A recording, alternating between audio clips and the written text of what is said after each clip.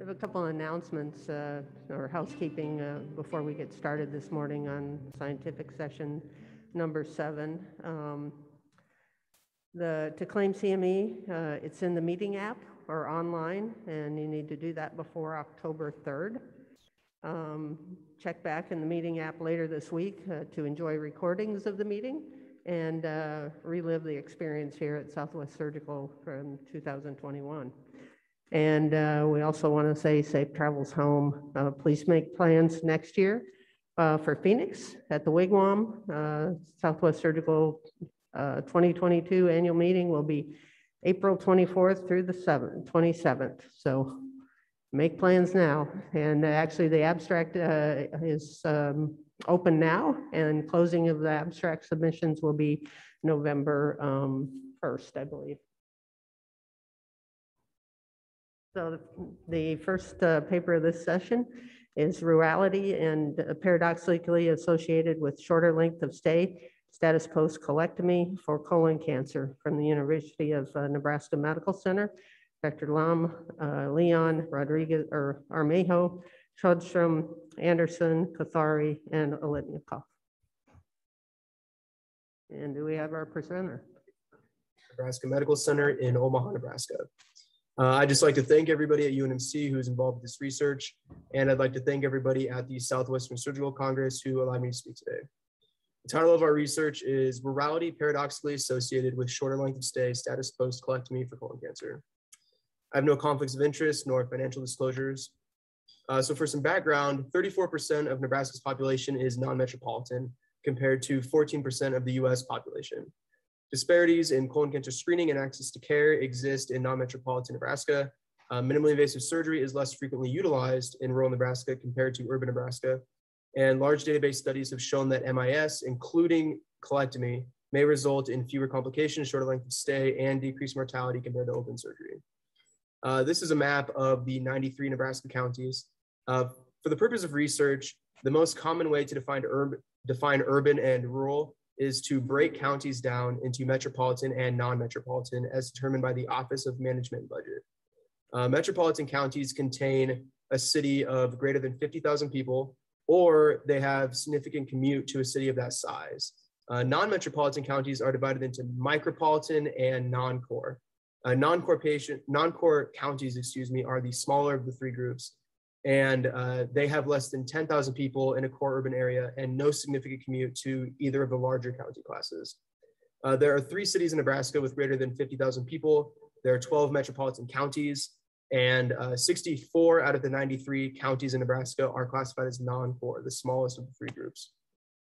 So our objective was to determine if patient mortality impacted 30-day readmission rate or length of stay for Nebraskans with primary colon cancer undergoing colon resection.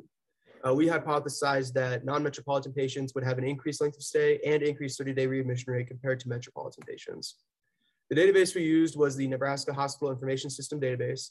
This is an administrative database, and all hospitals in Nebraska are required by law to report all patient encounters to this database.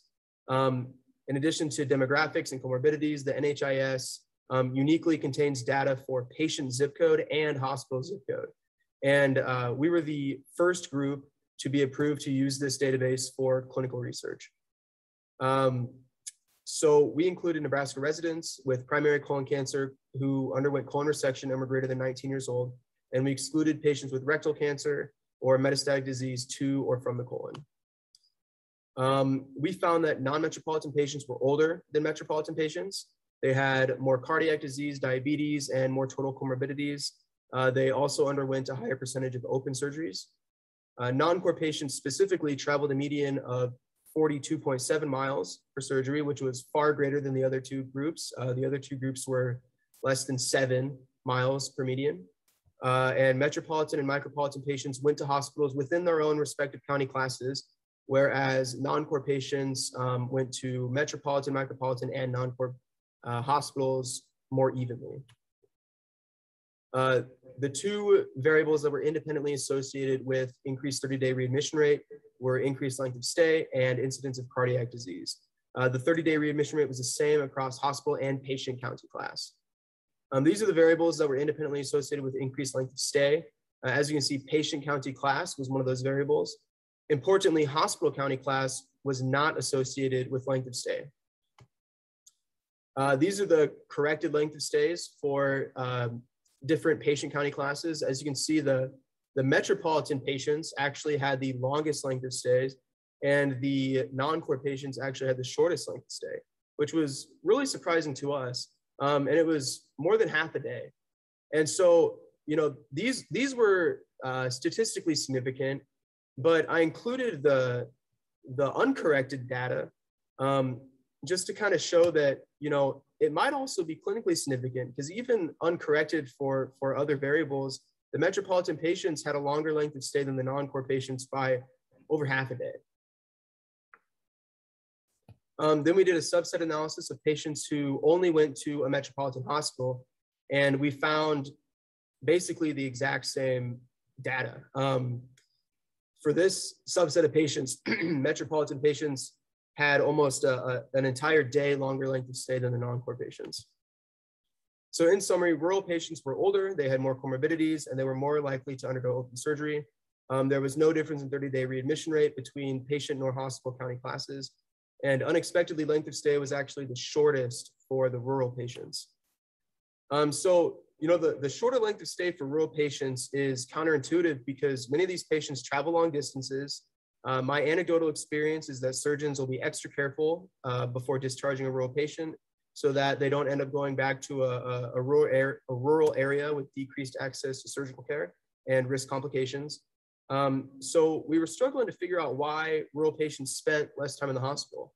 And I'm actually from rural Nebraska, and I've spent some time talking to people back home about this study. And the only thing that I can think of really is that the attitude and beliefs of rural Nebraskans towards hospitalization is simply different than those of urban patients.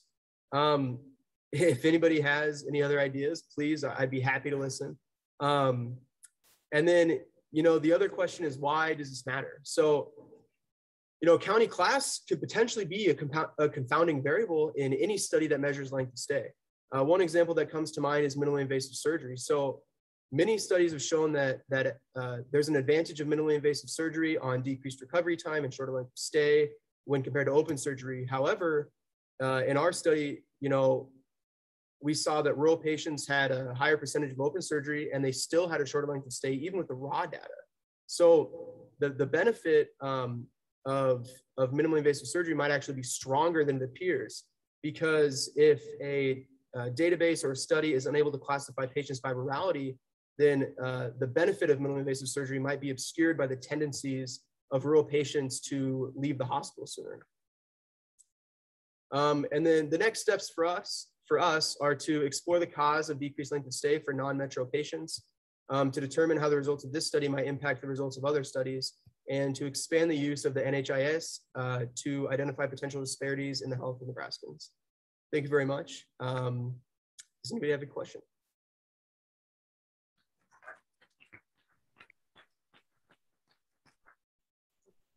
Thank you very much. Yeah, thank you. Can everybody hear me? Thank you very much. This paper will be discussed by Dr. Constantinides from Texas Tech, El Paso. Thank you very much. A nice presentation, Dr. Lam. I enjoy it, and thanks for returning your manuscript on time. There is a lot of literature about distance traveled and outcomes after complex cancer surgery. And we know well that after complex surgeries like pancreas, esophageal, and also rectal, traveling distance usually associated with better outcomes. And that happens usually because there is a high volume institution, or more than one high volume institution, that has better outcomes compared to lower or intermediate volume institutions. For example, there is a very recent paper in the Annals of Surgery using the National Cancer Database and pancreas, esophageal, and rectal resections. I noticed that the length of stay was not different between the rural and urban hospitals in your study. Can you comment a little bit on hospital volume? And maybe I noticed that you only used 1 year, 2017. Did you consider expanding your data. I mean, 400 patients for an administrative database is still a small number. That will be my first question, please. Yeah, so let me make sure I understood that question correctly. So you said for the difference between which groups of patients? I'm sorry.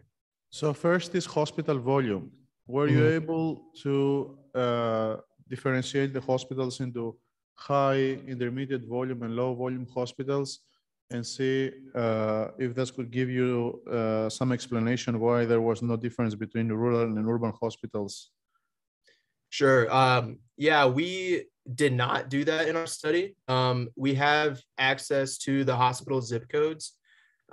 So what we did was we classified the hospitals based on their county class, metropolitan, non-core, and micropolitan. If we wanted to classify hospitals by volume, we technically could. We would have to find those hospitals.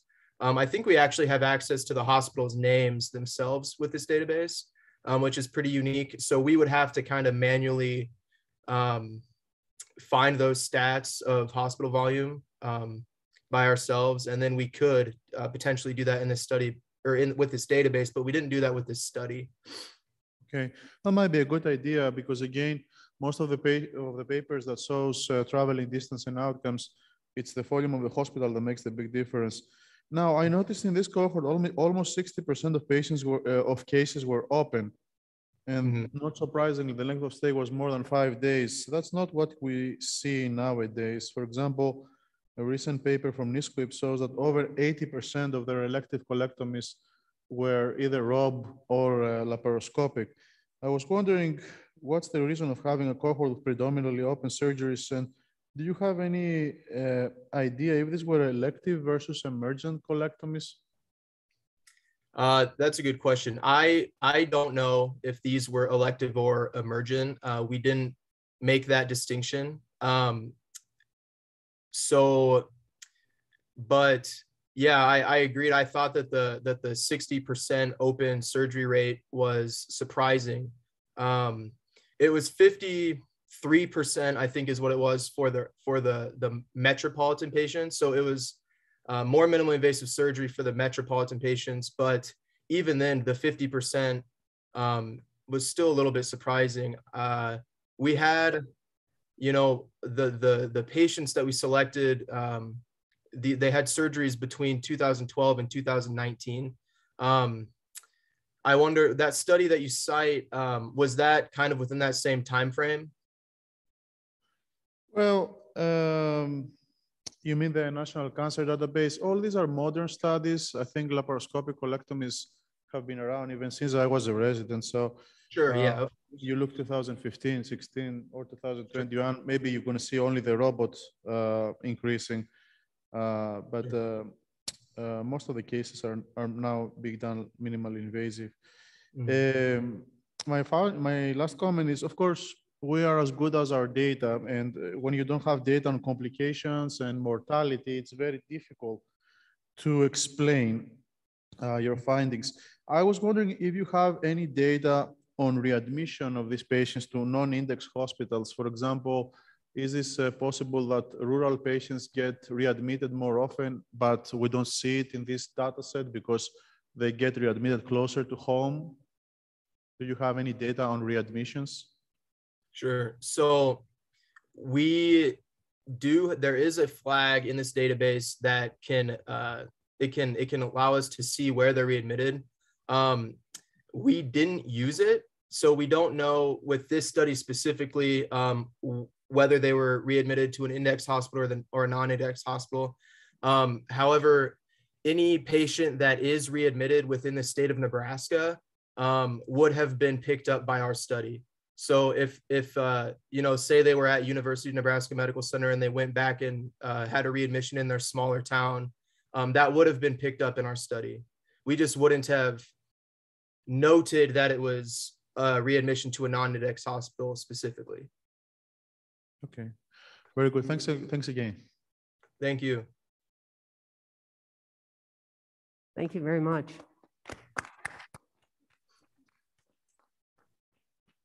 The next paper is early liposomal bupivacaine blocks improved analgesia and decrease opioid requirements for bariatric surgery patients, presented by Dr. Alexis Crowley of Denver Health Medical Center. Thank you for the introduction and the opportunity to present here today. I have nothing to disclose. Denver Health uses liposomal bupivacaine for local regional anesthesia in select patient groups. This medication was approved by the FDA in 2012 and is indicated for single-dose infiltration to provide post-surgical local anesthesia or regional anesthesia. The suspension contains microvesicular liposomes. It's mixed with normal saline and free bupivacaine. The liposomes are composed of multiple layers of phospholipid membranes, and as those membranes degrade slowly over time, it releases the free bupivacaine, and this results in effective pain control for up to 72 hours. We began using liposomal bupivacaine in our transversus abdominis plane blocks in our bariatric patients in 2019. Initially, we provided the laparoscopic assisted tap blocks at the conclusion of our bariatric cases. We then switched to beginning of the case, and this was to provide preemptive anesthesia. Preemptive anesthesia is defined as pharmacological intervention that is initiated prior to a painful stimulus. It serves to inhibit the nociceptive mechanisms before they are triggered. The concept states that prolonged pain signals on the neuron receptors lead to an upregulation in responsiveness of that neuron. This results in amplification of those pain signals and ultimately peripheral and central sensitization of the pain signals. This then causes a continued perception of pain that lasts beyond the stimuli, and it leads to hypersensitivity and a risk of chronic pain. Providing anesthesia before the stimulus prevents the sensitization process, and that limits the risk of hypersensitivity and the development of chronic pain. Encouraged by this concept, we hypothesized that providing liposomal bupivacaine tap blocks to our bariatric surgeries at the start of the case would be associated with reduced postoperative opioid requirements compared to patients who receive the tap blocks immediately after their surgery. Our bariatric center is a MISQUIP accredited center that maintains a prospective quality improvement database.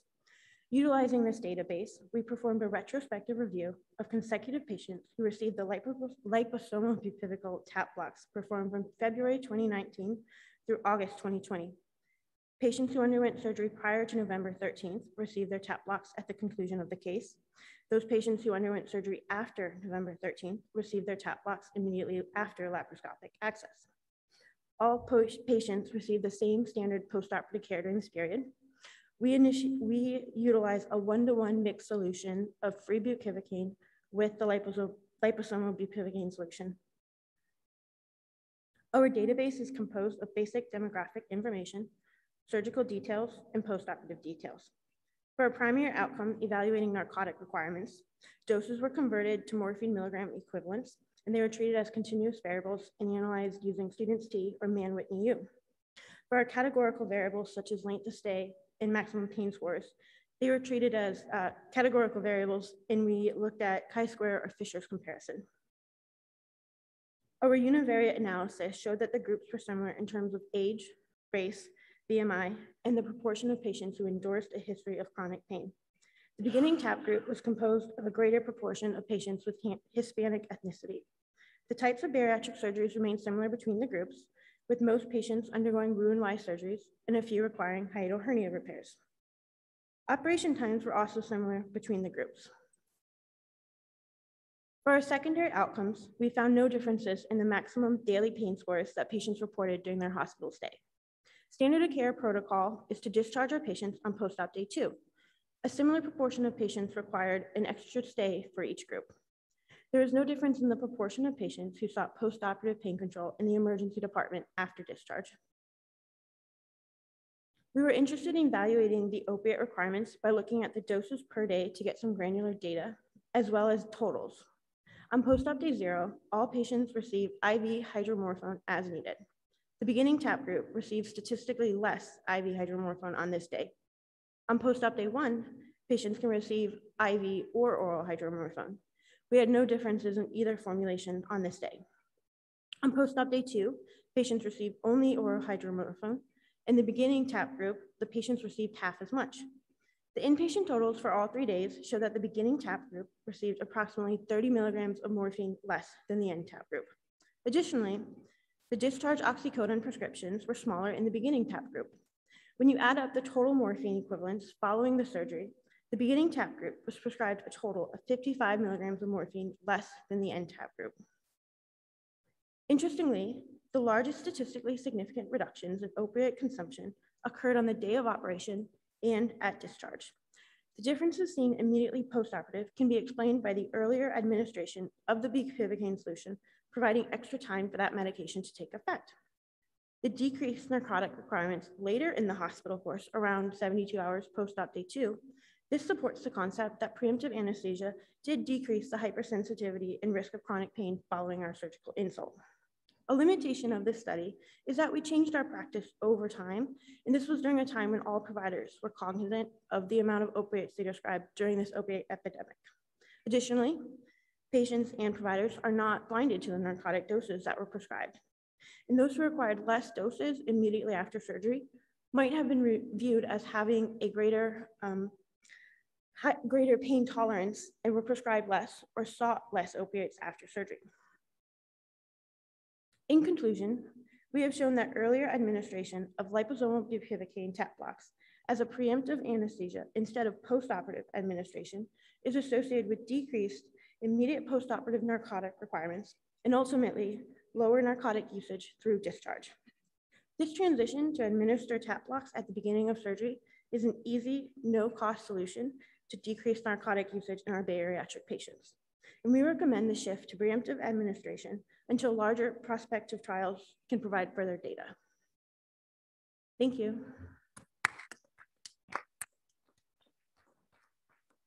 Invited discussant for this paper is now President Shanu Pathari from Prism Health. Yeah, thank you. I want to congratulate the authors on their work and allowing me to discuss this timely paper, as ERAS has become the mainstay in the field of bariatric surgery. They performed a single institution analysis of timing of TAP blocks and noted a decrease in morphine equivalents if the block was performed at the beginning of the case as opposed to the end of the case. I think we can all agree that reduction in opioids should be one of the goals of any ERAS protocol, but the value of TAP blocks in the literature is highly variable. I think this is because of differences in drugs, dosages, type of block, as well as timing of the block as the authors suggest. To that end, I have several questions regarding your technique that was not available in the initial manuscript. Did you close any of your larger port sites with a suture passer? And if so, do you think this impacted your postoperative pain scores? Was this the 4-quadrant technique, and how many cc's did you use in each quadrant? We know that preperitoneal infiltration should be avoided, often seen as the rippling bleb, and that is a visual cue to pull the needle back. But do you have any tips to know that the drug is actually being placed between the internal oblique and transversus abdominis muscle plane? How do you explain the lower number of pain pills at discharge? Is the number tailored to how the patient did during the hospitalization, or could this simply have been a change in your discharge protocol? And any tips on getting long-acting liposomal bupivacaine on the shelf at health systems that have deemed it cost prohibitive?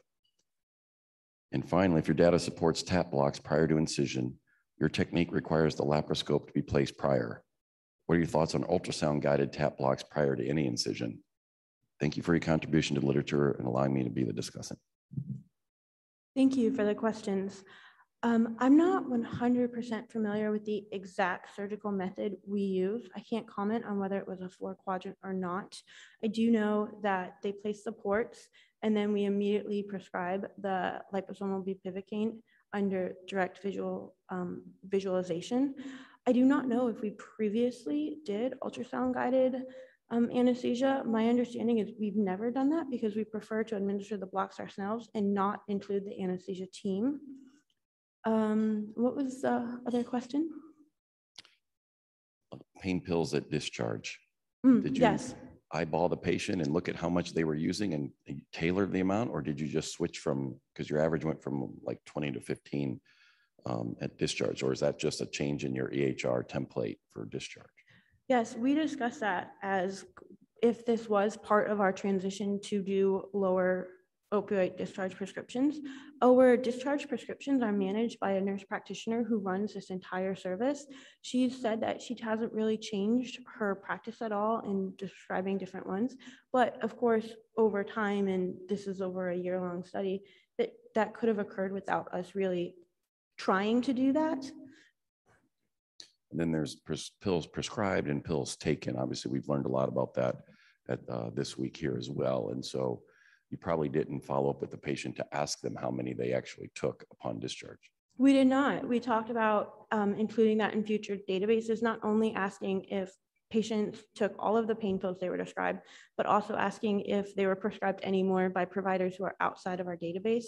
Our EMR allows us to see a few additional hospitals if they were to go to an ER outside of ours, but we wouldn't be able to see primary care providers outside of our hospital. And any comments on the cost? Many of us are envious because we can't get this. This is prohibitive from Pharmacy and Therapeutics Committee. How did you crack that code? So I believe Dr. Prati cracked that code. He initially wanted to prescribe liposomal bupivacaine to our rib fracture patients, and he did so by discussing the cost with pharmacy and saying that this was for study use only initially. And his initial rib fracture paper showed that we had a better pain control when we switched from using pain catheters in our rib fracture patients to using Exparel. And so he was able to show that with our improved outcomes with Exparel, the pharmacy allowed us to have a greater use of that product. Thank you. Vitaly here from Texas Tech. I'm a resident there. Just had a question because it seems like your hospital uses liposomal bupivacaine often. We at our hospital actually started putting a bracelet on those patients because we had a couple of cases of lidocaine overdose because that lidocaine keeps getting released over the couple of days. And if they get lidocaine from another source, the provider has to be aware of that. Does your hospital have any sort of system like that to track these patients? Or have you had any cases of lidocaine overdose? Not that I know of, and I don't believe we have a system to track these patients. The patients who do receive liposomal bupivacaine are usually on either the bariatric service or the trauma service with rib fractures. So we have the same providers who are monitoring them and are familiar with the medication. Thank you. Another question? No? Thank you very much. The next three papers are Jack Barney Award papers, competition papers, and they'll be introduced by my co-moderator, Dr. Morgan Bonds from the University of Oklahoma in Oklahoma City. All right, thank you, Dr. Albrecht. So our next presentation will be virtual. It is a 40-year experience with hyperthermic isolated limb perfusion. It will be presented by Dr. Liebscher from the University of Kansas School of Medicine. I'm Sean Liebscher. I'm a general surgery resident at the University of Kansas Hospital. I wanted to start by thanking the Southwestern Surgical Congress on behalf of myself and Dr. Malman for the opportunity to present the 40-year experience at our institution with hypothermic isolated limb perfusion. I've been hoping to attend the meeting in person, but my son decided this past week that 35 weeks was long enough and that he was ready to join our family a little bit early. Unfortunately, I had a brief stopover in the NICU, but I'm thankful for the chance to join the meeting at least virtually. Neither myself nor Dr. Malman have anything to disclose. The development of effective systemic therapies has led to significant improvements in the treatment of melanoma and soft tissue sarcoma detected early in the disease course. Advanced local regional disease, however, has remained challenging to treat effectively, with between 65 and 85% of patients experiencing disease recurrence within 3 years.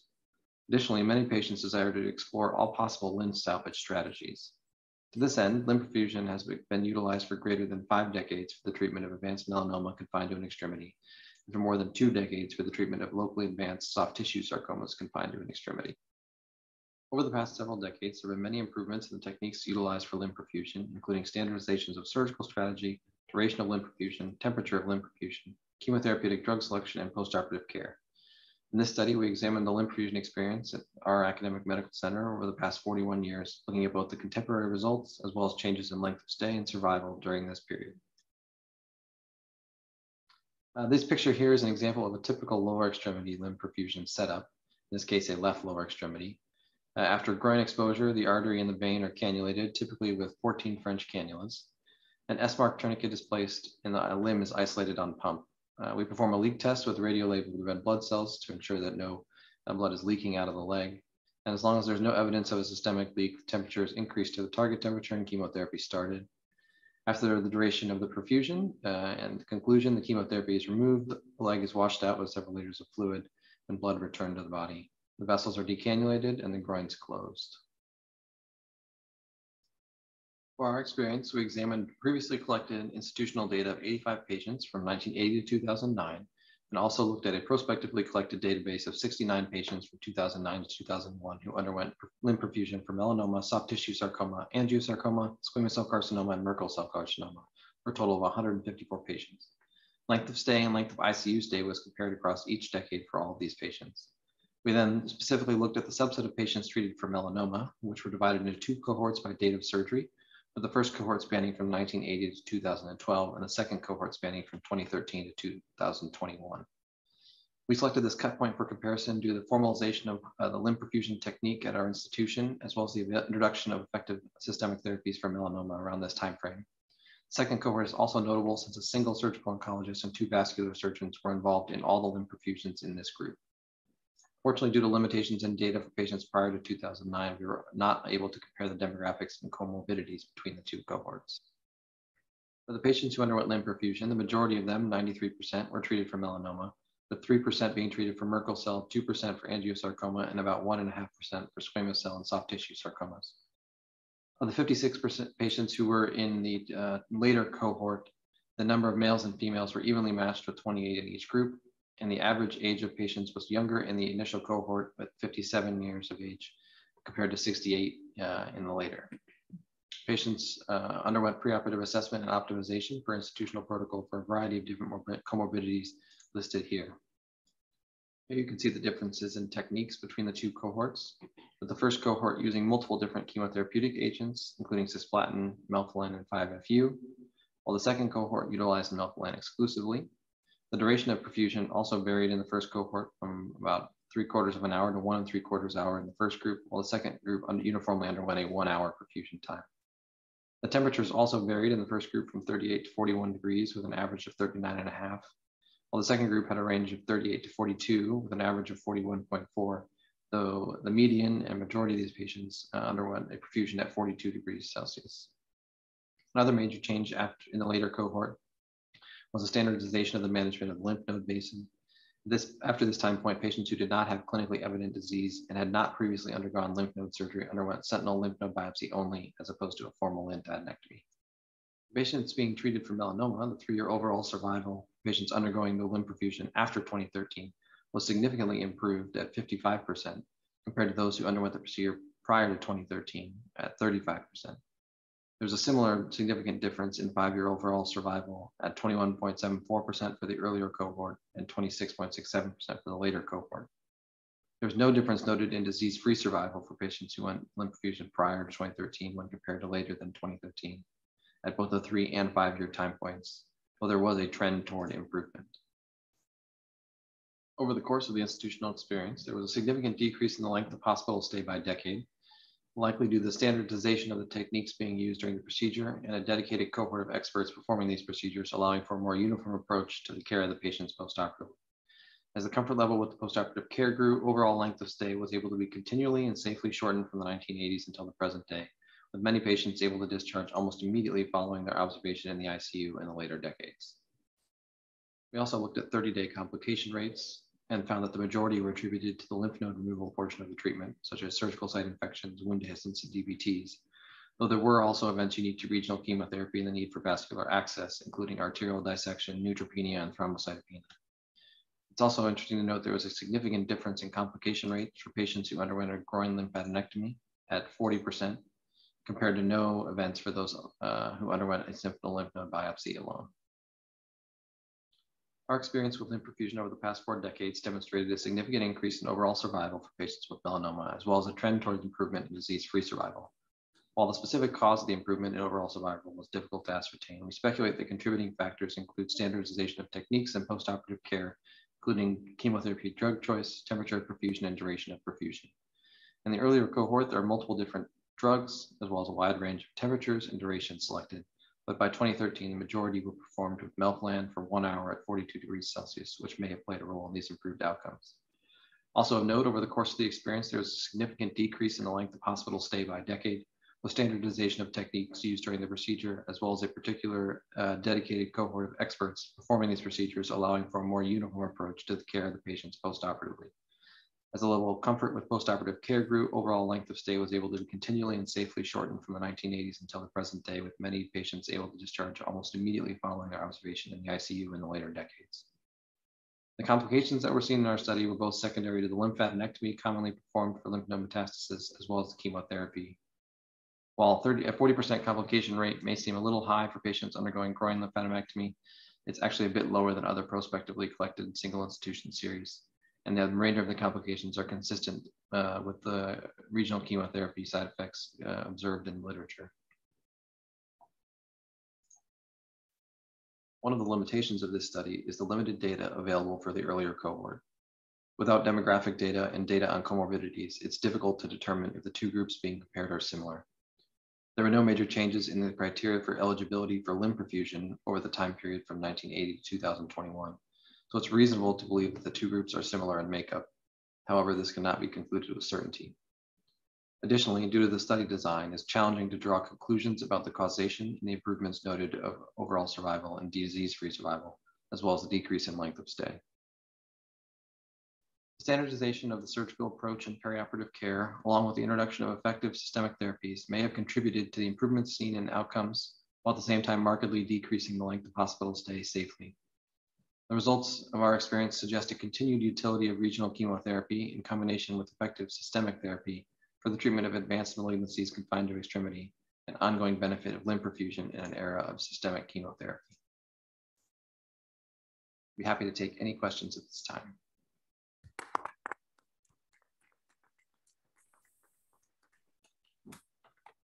Right, the invited discussant for this paper is Dr. Finlayson from the University of Utah, and he's unable to be here, so I'll be reading his comments today. First of all, thank you to the authors for the work they have done to collect their treatment results and for analyzing and reporting them. It is a privilege to be asked to comment on this report, and I regret being unable to comment in person at this time.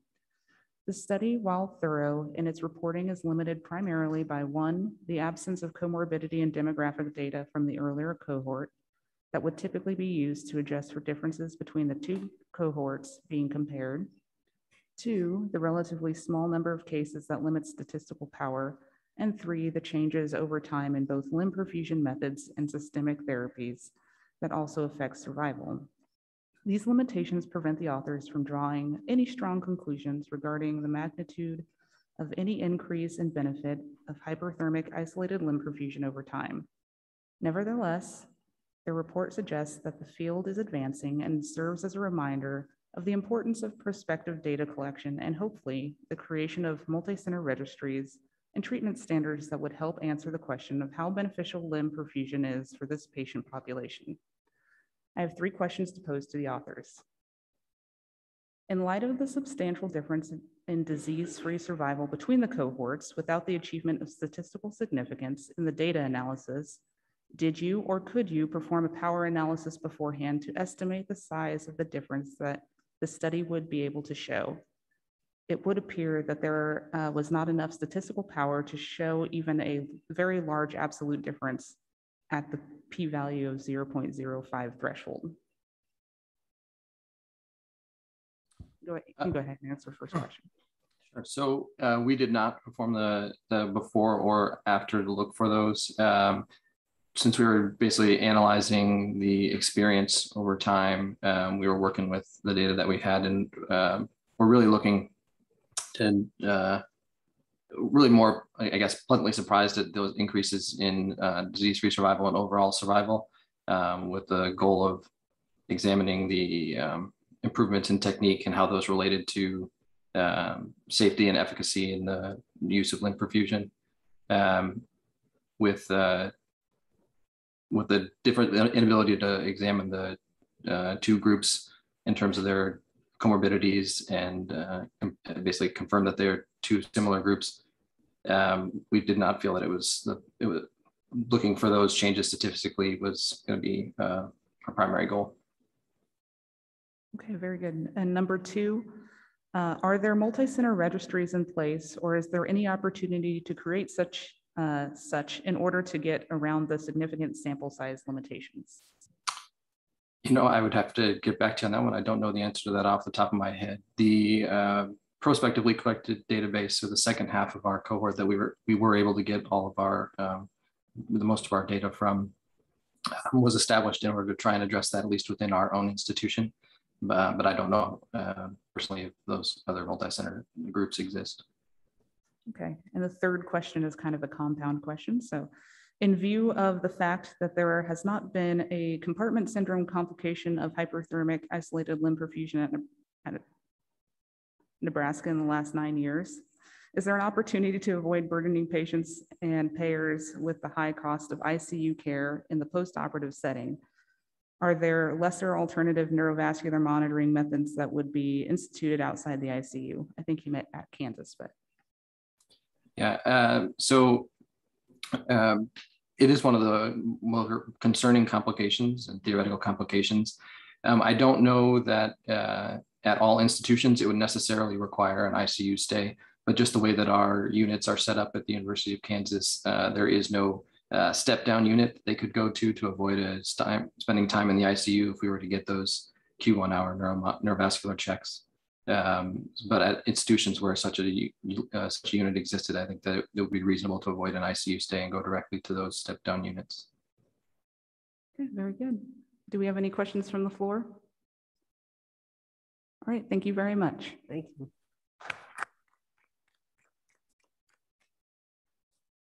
Our next paper, the progression of pseudomyxoma peritonei in patients with incidentally discovered low-grade appendiceal mucinous neoplasms at the time of appendectomy, will be presented by Dr. Rogg from Swedish Medical Center.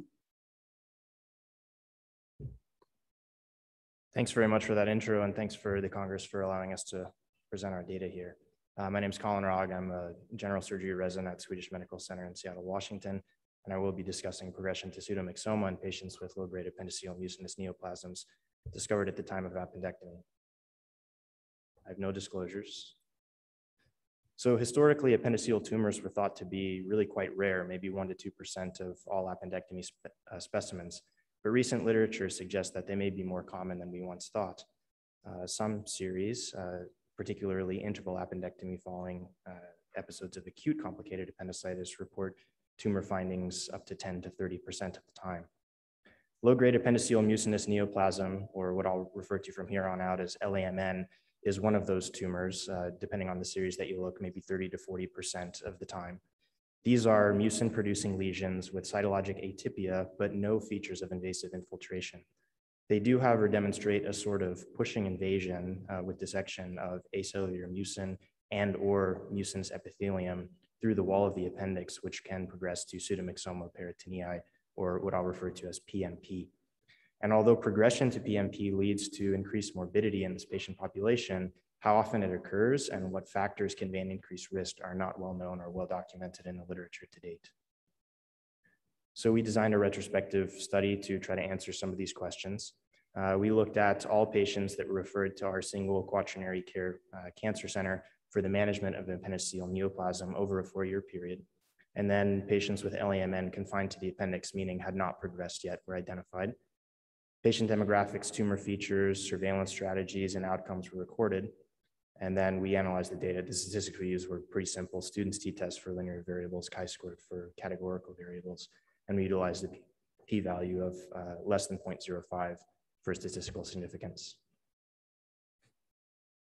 So in total, we reviewed 150 patient records. We found 30 patients with LAMN confined to the appendix that was found after an appendectomy.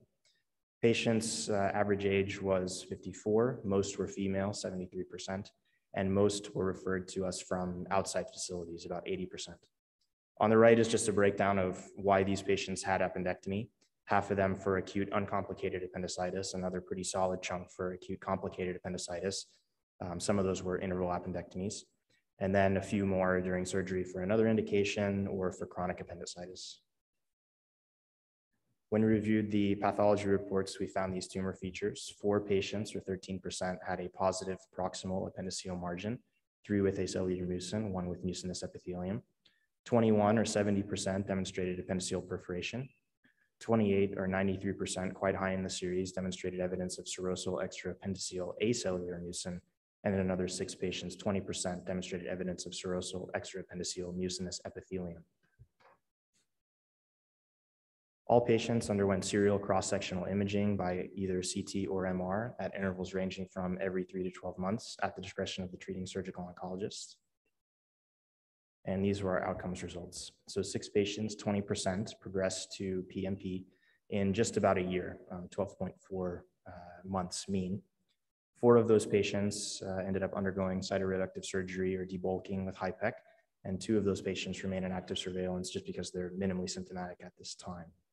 We did not observe any deaths in our series. And as you can see here on the right, demographic variables such as age and gender, as well as tumor features such as positive proximal margin percentage, appendiceal perforation percentage, or the presence of either serosal extraappendiceal acellular mucin or mucinous epithelium did not differ significantly between the patients who progressed to PMP and those who didn't. So in the few small similar retrospective series that have been published in the literature to date about this topic, about 0 to 23% rates of progression have been reported, and we fell kind of on the higher end of that spectrum.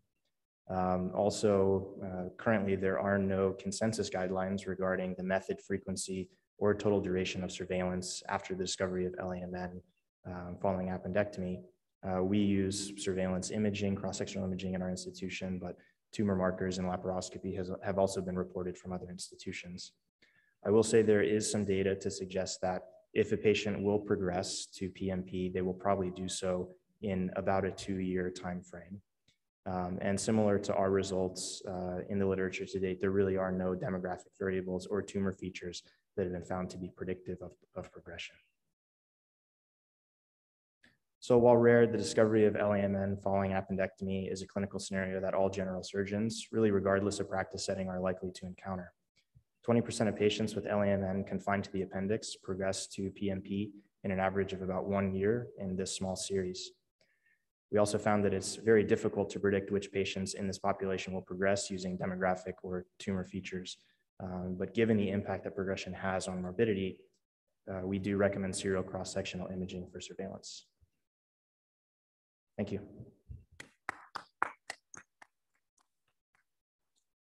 Thank you. The invited discussant for this paper is Dr. Sean Lagenfeld from the University of Nebraska. Move the microphone down. Thanks to Southwest Surgical Congress for the invitation to discuss the study. Congrats to your team on a well-executed retrospective review. You guys did a great job. I think it's relevant, as you said, to pretty much anybody that takes out appendices because incidental neoplasms are common. And the burden of management usually falls on the surgeon. So just summarizing what you already said, the study demonstrates the progression to pseudomyxoma occurs in 20% of patients, usually at about the year mark. And you also sort of suggest that non-invasive imaging is an effective surveillance strategy, which is sort of new data to my knowledge. So I have 3 questions. First one, you sort of addressed a little bit, but maybe need to elaborate more. And that's that your median follow-up was 18 months. You didn't use diagnostic laparoscopy, even though a lot of people do, as a means of surveillance. Do you feel that the method and duration of surveillance is adequate to capture all of the disease progression, or could your number be even higher? You know, and number 2, all case series for rare diagnoses are small, but an overall number of 30 is still pretty modest. And so considering that you did not find progression to be associated with things like perforation, positive margins, extraappendiceal mucin, things we typically think cause that, is it possible you're dealing with a type 2 error there? And then the final question, compared to other case series, your cohort had a pretty advanced disease. 70% had perforation, 93% extraappendiceal mucin. As you said, many of these were referred to you from the outside because you have unique expertise at your institution. Is it possible that the high rate of disease progression is related to sample bias? Maybe some of these less aggressive lamins with a lower risk of progression never really made it to your institution. So again, congratulations, excellent study. I'm glad that centers such as yours exist to provide guidance in the management of these uncommon, potentially deadly diagnoses. Thank you. Thank you very much for those questions, and thanks for serving as the discussant for this abstract. In regards to the first question about sort of the most ideal method of surveillance, I think the data that we have probably suggests that laparoscopy is the most sensitive method of surveillance, meaning that when you do a laparoscopy, you're more likely to find patients earlier in the progression process. For example, in one series, I think it was in 2016 or so, they found that in something like 80% of patients with evidence of progression on laparoscopy, they had no evidence of progression on cross-sectional imaging. So I think that that probably speaks to the fact that laparoscopy is probably the most sensitive, meaning you'll find those patients earlier. At our institution, we continue to use cross-sectional imaging because we just haven't shown that using a laparoscopy would help us change management of those patients. Laparoscopy is also the most invasive and the most expensive surveillance technique too. And really the benefit of such a big surgery like debulking and HIPEC in the setting of even at a high volume institution, having pretty high morbidity of that operation as well. Really the benefit of that operation occurs once the patients become symptomatic.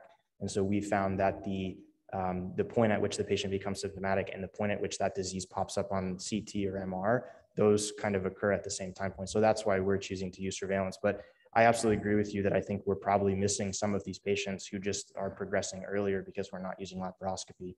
Sure. And then also kind of in regards to our follow-up period of 18 months, I think that's really our greatest weakness in this series.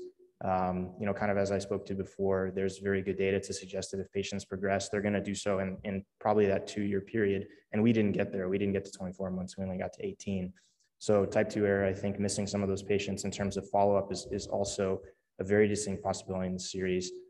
To speak to that, I would say that, you know, we just don't have the data yet. The 2 oncologists that treat these diseases have only been in our institution and busy for about 4 years. So we just don't have the time frame yet. We will, we're continuing to follow those patients, and that's exactly why. For the third question about the sample bias, you know, I think that whenever you're at a you know, high volume referral center where you're seeing these rare diseases and sort of everything is getting referred in and you're seeing only a handful of these patients, you know, definitely sample bias is always a possibility.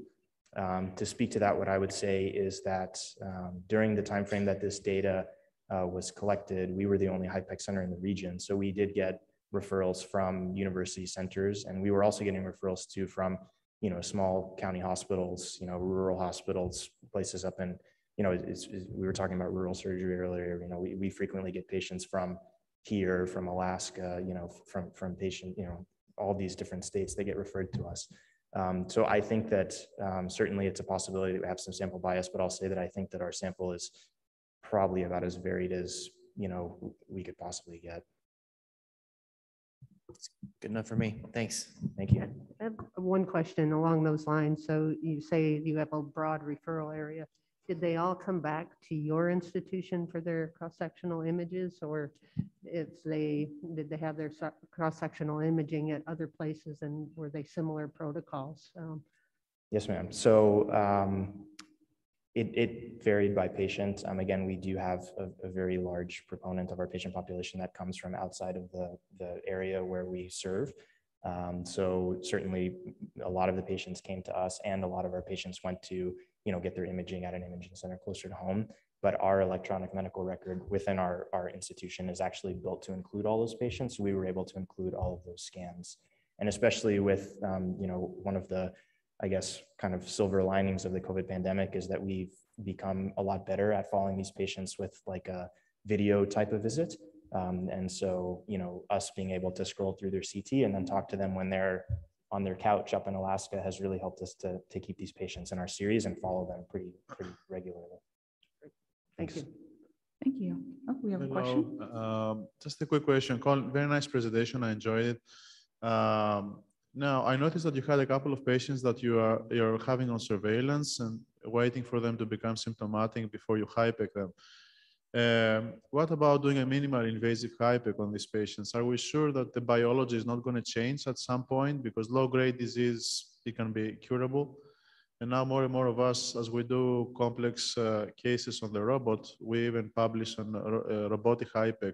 So why not a minimal invasive HIPEC? And what about the emotional distress of these people having something that is growing in their abdomen? Yes, Thank sir. you. Thank Very you. nice presentation. Yeah, thank you.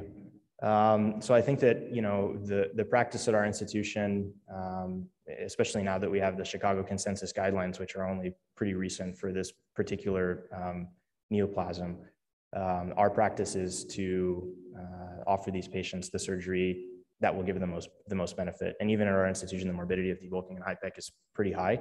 And so just what we found sort of anecdotally, and I realize there's really no data behind this at all, is that the patients, the benefit of that surgery, we really find that benefit once the patients are already symptomatic. And so that's why we're choosing to follow those patients. I think it's a risk-benefit discussion that you have with the patient. I think your point about, disease progression is definitely a very real one. But talking to these patients about, hey, we're going to do this big surgery to debulk you and strip your peritoneum and put HIPEC in. This is a very risky operation and you're not very symptomatic right now. Do you want to go for this? Do you want to continue to be surveilled? I think it's a risk-benefit discussion to have with the patient based on what we know now. And then in terms of minimally invasive HIPEC, that's something that I'm really excited to learn more about, hopefully in fellowship. We don't do that at our institution, but I think that really changes the game too, because, those patients, in those very early disease progression patients, if you're not doing a midline laparotomy and stripping everything and keeping them open for 12 hours and you're just putting a couple cannulas in and running the fluid, I think the morbidity of that would be a lot less than a big open operation. All right, thank you. Thank you.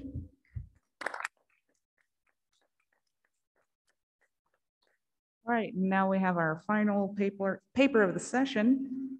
Should we use ejection fraction in surgical evaluation of biliary dyskinesia? Nicholas Hrdlicka from the University of Oklahoma. Thank you for that introduction. I'm the last, hopefully not the least of the presentations. So I'm Nick Hrdlicka from the University of Oklahoma, and this is our project. We have no relevant financial disclosures. So I want you to imagine your typical person coming in complaining of biliary colic. You order a complete blood count, a comprehensive metabolic panel, and most likely a right upper quadrant ultrasound. And all of those come back normal. Your labs are stone cold normal, and your ultrasound shows no evidence of stones, biliary sludge, no inflammation. So you move on to a HIDA scan with CCK injection. So this slide talks a little bit about the HIDA scan, and it also shows some of the pitfalls of a HIDA scan, as these people get radioactive tracer through their IV uptaken by the liver, and then they have to wait for 4 hours before they get a CCK injection. At that time, then they're run through a gamma camera to image the hepatobiliary system and show us that. So our objective was to demonstrate if the reproduction of symptoms during a HIDA scan, specifically the portion in which they got CCK injection, could be used as an adjunct to the current gold standard of treatment, which is running them through the HIDA scan and calculating their ejection fraction. We conducted a single institution retrospective chart review of patients, and our inclusion criteria included a normal complete blood count, a normal CMP, specifically looking at their total bilirubin and their liver function test, which would indicate an ulterior pathology. And then most of our patients also had a ultrasound that showed no evidence of gallstone, sludge, or any other pathology. All of our patients then had a HIDA scan with CCK injection. We had two primary outcomes, the first being their ejection fraction, which was considered normal at 35% or greater, and then less than 35% was considered abnormal. We also evaluated for the subjective reproduction of symptoms during the CCK injection portion of the HIDA scan. And this was calculated or charted by the radiologist during the HIDA scan. Our resolution of symptoms occurred at 2 time points. Our initial time point was at 2 weeks post-op. This was an in-clinic visit just after their procedure. And then our long-term follow-up point was at least 30 days after surgery. Most of these even occurred up to 4 years after surgery. And this was done by a phone call interview. So our data, we initially compared patients based on their ejection fraction, and zooming in here, we were monitoring whether their symptoms had improved at initial and long-term follow-up. And what we found was that there was no statistically difference in whether or not these patients had improvement in symptoms. Basically, that regardless of their ejection fraction, most people actually got better, whether or not they had a normal or reduced ejection fraction. We then evaluated patients based on whether or not they had reproduction of symptoms during their HIDA scan. And similarly, zooming in here, we again saw no difference in whether or not these patients improved, but we did notice that there was a slight a benefit to actually just only doing the or only evaluating based on their reproduction of symptoms. So this led us to conclude that reproduction of biliary symptoms with CCK injection is an as effective standard in diagnosing biliary dyskinesia compared to the formal calculation of the ejection fraction through a HIDA scan. Some of our limitations were this was a single surgeon, single institution, and it was retrospective in nature. We also had a relatively small sample size of only 54 patients with a large loss of follow-up. I don't think it's surprising that not many people wanted to answer a random phone call from a person to ask about their gallbladder pain, but we did have some limitation in that.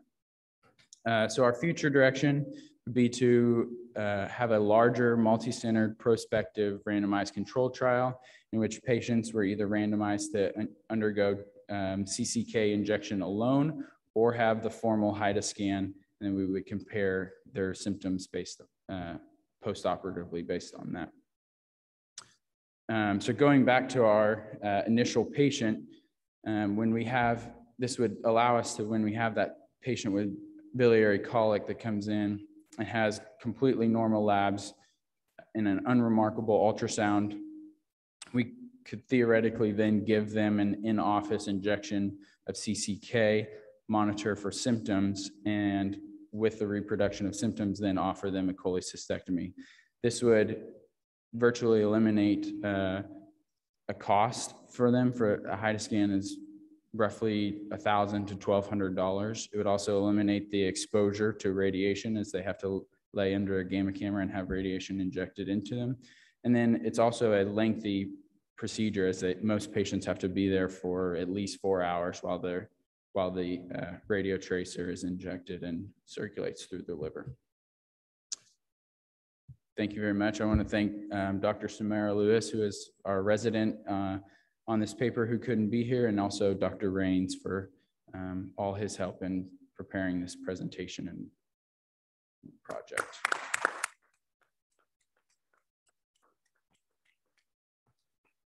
Thank you. The invited discussant for this paper is Dr. Walter L. Biffle from Scripps Clinical Medical Group. Unfortunately, he's unable to be here, so I'll be doing his discussion for him.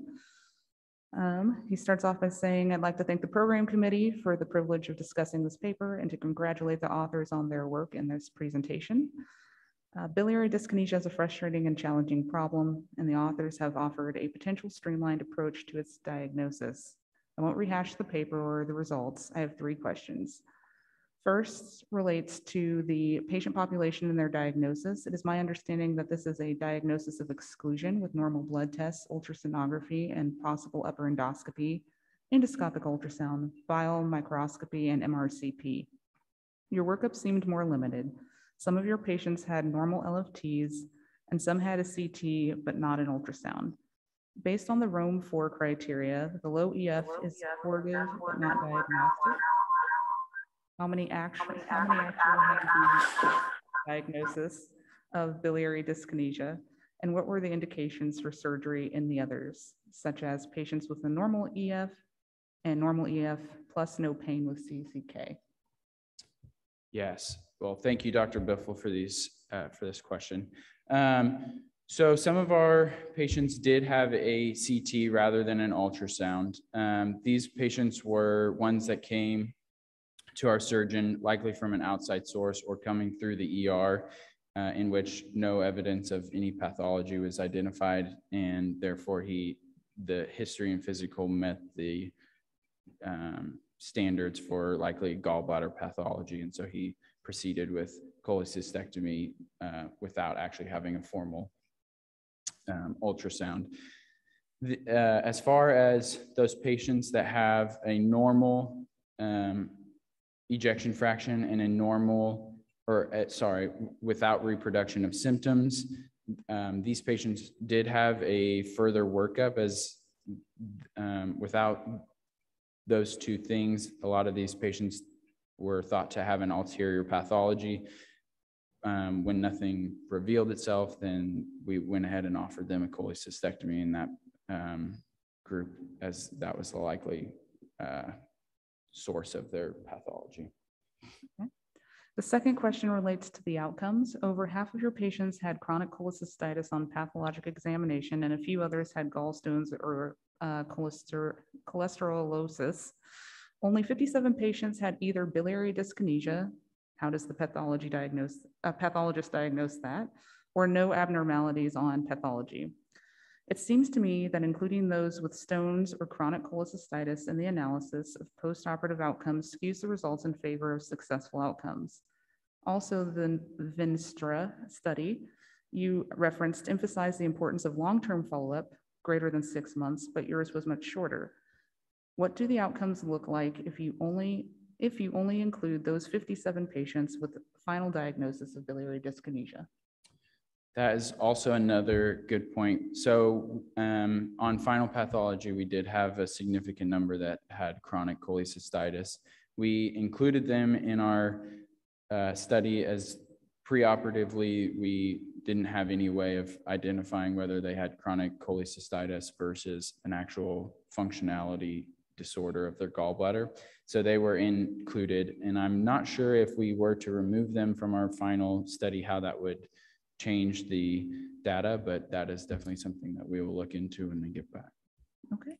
And finally, regarding the conclusions, a paper by Pill et al. In 2018, which he suggests referencing and discussing, reported to follow up after 6 months or longer of 474 patients who had cholecystectomy for biliary dyskinesia or related diagnoses. They, like you, reported that reproduction of symptoms with a provocative CCK test was a better predictor of symptom resolution than ejection fraction. They reported that patients in all categories of ejection fraction had similar symptom improvement rates after cholecystectomy: hypokinetic 83%, normokinetic 79%, and hyperkinetic 87%. On the other hand, the results after positive versus negative CCK provocation tests were 89% versus 59%. But if the CCK was negative and the ejection fraction was hyperkinetic, it was 100%. Parenthetically, according to a recent review, half of the patients with hyperkinesis had chronic cholecystitis, so this may explain the good outcomes. A notable finding from your study and the Pill study is that a large majority of patients appeared to benefit from surgery. This begs the provocative question whether we need to be doing any of these testings. What are your thoughts? Yeah, so our study is actually showed no difference in whether or not these patients had improvement after surgery.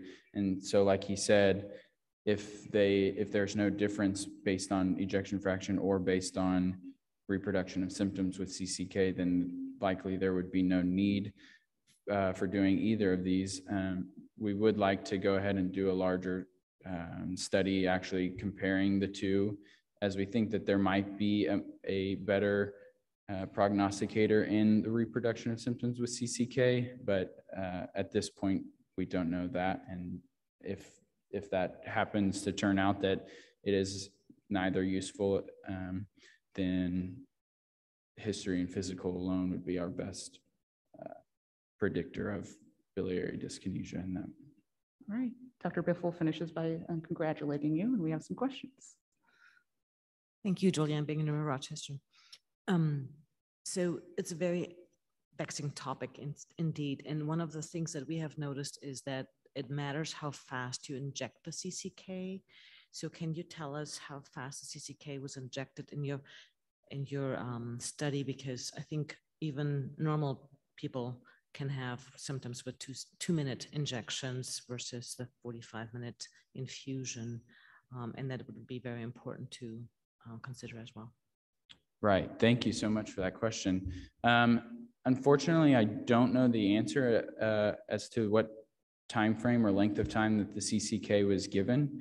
I know that it was given after a few hours after the radio tracer was given, but as far as the injection length, I'm not sure of, but that would be something that we'd consider in our longer term study and talking with our radiologist, as well as making a actual protocol for having a set time frame over which that CCK was given. I'm just going to be devil's advocate to Dr. Biffle, who said, do we need to do any of these studies? And say that the United States is one of the few countries in the world that takes out gallbladders that don't have stones in them. So again, but from the other side, do we need to be doing any of these studies if you do an ultrasound and they have no gallstones? Sorry. In the United States, we're one of the few countries that take out gallbladders that have no stones in them. So from the reverse side of what Dr. Biffle asked in his last question, do we need to be doing any of these studies if we know they don't have cholelithiasis? It's a tricky question. Good question. I don't know that I have the answer to that either, but as far as what we've seen, most patients, even without evidence of gallstones or anything, have symptom improvement after surgery. And so that, I think, helps lead us to believe that there is actually something going on there. Okay, thank you very much. Brandon Grover out of La Crosse, I Wisconsin. got one more, sorry. Just real quick, in our institution, they started reporting on biliary hyperkinesia. And did you include that as like in your dyskinesia cohort, or was it just the low EF, or did you include high EF too? So we only looked at the low EF. I know, and Dr. Biffle's question as well, he looked at the pill study from 2018, in which patients were categorized into hypernormokinetic or low hypokinetic.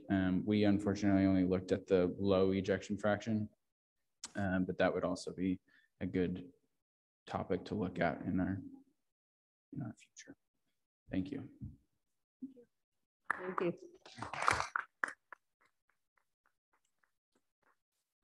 So that ends this session, and we are going to move right into the Claude Organ Memorial Lecture.